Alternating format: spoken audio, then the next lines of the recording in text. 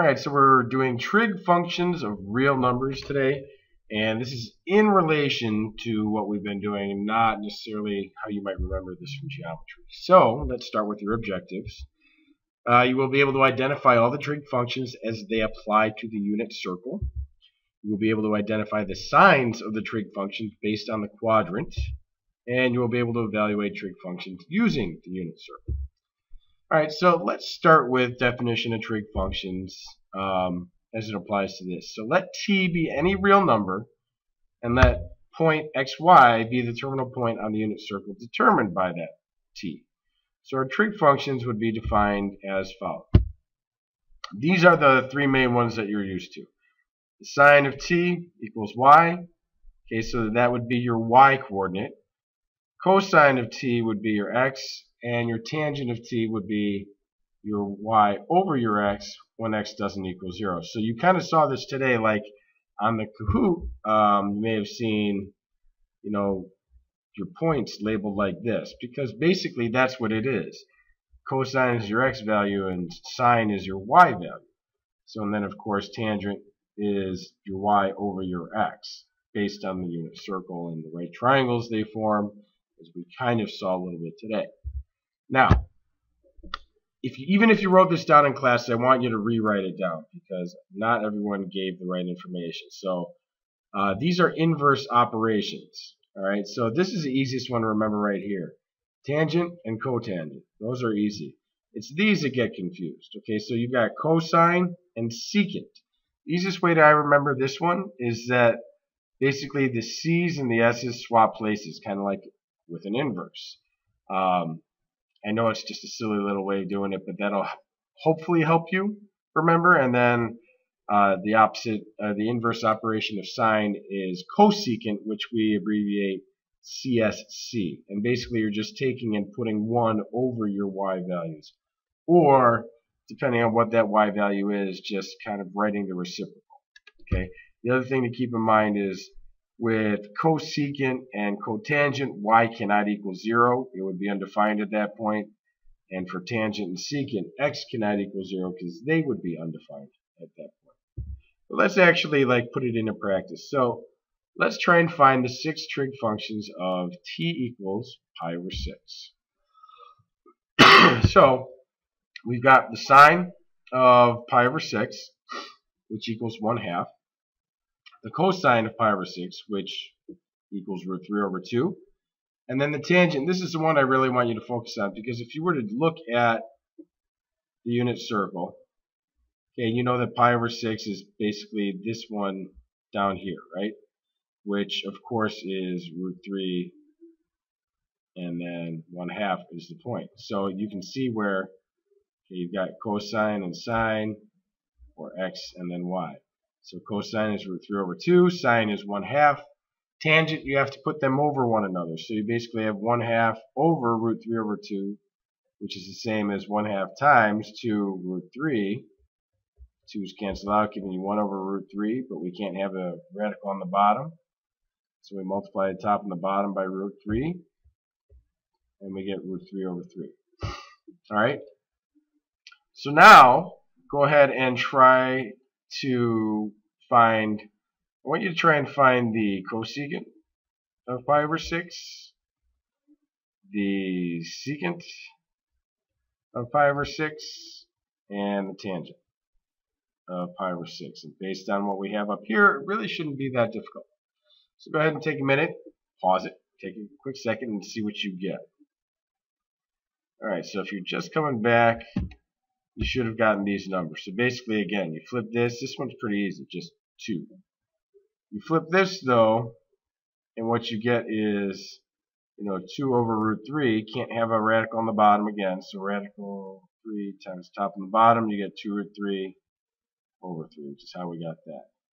And then this, you have root 3 over 2 times 2 over 1. When you do all that you got to do, that cancels out, giving you that. Okay, so hopefully, I know I'm going through kind of quick, but hopefully it makes sense. Okay, now let's try one that's a little bit harder. So find the 6 trig functions of 3 pi over 2, and do this on your own.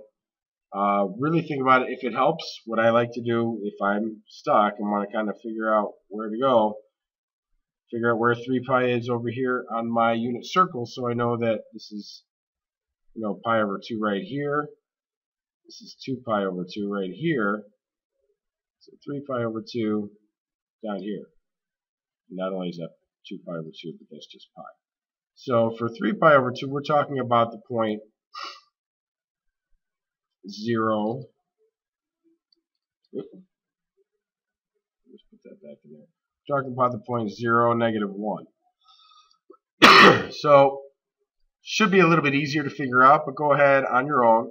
See if you can come up with the correct answers, which should be negative 1 for sine, 0 for cosine, undefined for tangent, negative 1 for cosecant, undefined for secant, and 0 for cotangent. And again, you've got this point basically negative, you got 0, negative 1. Okay, which again we said was cosine and sine. So you can see sine, negative 1.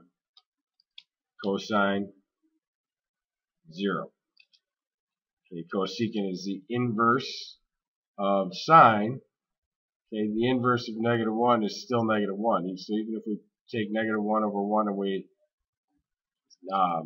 change it so that it's 1 over negative 1, it's still going to be negative 1. Just like this is still going to be, I'm sorry, not that it's still going to be 0, because if you take cosine, which if we look at it, it's 0 over negative 1, which is fine, we can do that. We just get 0. But the inverse, you flip it, you get negative 1 over 0, which we cannot do. That's undefined. And tangent, which was negative 1 over 0, becomes 0 divided by negative 1, which is 0, and that's okay. This one is not. Alright? Alright, so now as far as determining the sign of the trig functions, or the sign of the points that you're going to be using, here's basically how the rundown. Only certain, other than quadrant 1 where everything is positive, in each of the other quadrants you have the trig function and their inverse are positive. So sine and cosecant, tangent are positive in quadrant 2. Tangent and cotangent are also positive in quadrant 3. Cosecant and secant are also positive in quadrant 4. So the way to remember this, okay, so we've got 1, 2, 3, 4. So this is all. As long as you can remember what the inverse function is, you're good. So we're going to just say, we'll call that sine. I'll come back to what this stands for. Sine, away, tangent, and then cosine. So basically, we remember this is all students take calculus. So if you start in quadrant 1 and go 2, 3, 4, all students take calculus. And you should be like, okay, students, that's S, that's sine and cosine. Take, that's T, that's tangent and cotangent. Calculus, that's C, that's cosecant and secant. So, and that'll tell you which ones are positive in that quadrant, and all the rest are then, of course, negative. So just an easy way to remember that. So for example, you're going to be, this is where using the reference angle comes in handy. So we want to find the value of the sine of 5 pi over 6. So 5 pi over 6, if we were to draw a unit circle, which I like to do just to have, is right there. Okay? And we know that sine is positive in that quadrant. So we're basically talking about what is the point of positive sine pi over 6, which is 1/2. Because we go to pi over 6, okay, remember sine is our y value. So we have root 3 over 2 and 1/2. That's the y value, so that's sine. Now cotangent of negative pi over 3. So if we go negative pi over 3, that's in quadrant 4, right? And negative pi over 3, that's going to be right there. Okay, so now you're talking about the point 1/2 root 3 over 2, and that's a negative root 3 over 2. But we don't even need to bother with that because we know that it's negative because we're in quadrant 4, and cotangent, which is the opposite of tangent, is negative in that quadrant. So you get an answer of root 3 over 3 because, again, cotangent, instead of being opposite over adjacent, we have adjacent over opposite, or in this case we have we've got 1/2 over negative 3 root 2, which is the same as 1/2 times 2 root 3, which gives us 1 over root 3. Again, can't have that, so root 3 over 3 is your answer, and then you don't even need to do this because we know it's negative because of the quadrant. So we just take our answer and then put the negative sign in front because its cotangent is negative in that quadrant. And then finally, we've got the tangent of 15 pi.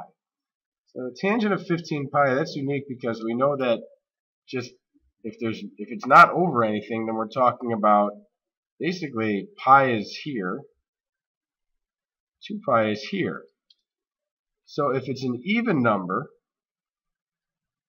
then we know it's at this point. But if it's an odd number, it's at this point. Okay, so since it's odd, we're going to end up right here. Okay, so the tangent of 15 pi is basically the same as tangent of pi. And then the tangent of pi, tangent is basically, like we said, tangent is right there. If we were to take your x and your y, you would end up with 0. Okay, because you would have 0 over negative 1, which equals 0. Okay, important to remember because its tangent is undefined when it's here and here, but it's 0 when it's here and here. Okay, and then when you're talking about the inverses, you just need to make sure you understand that as well. There is a chart in your book, which I'll point you to when I see you next, that tells you when and where those things are.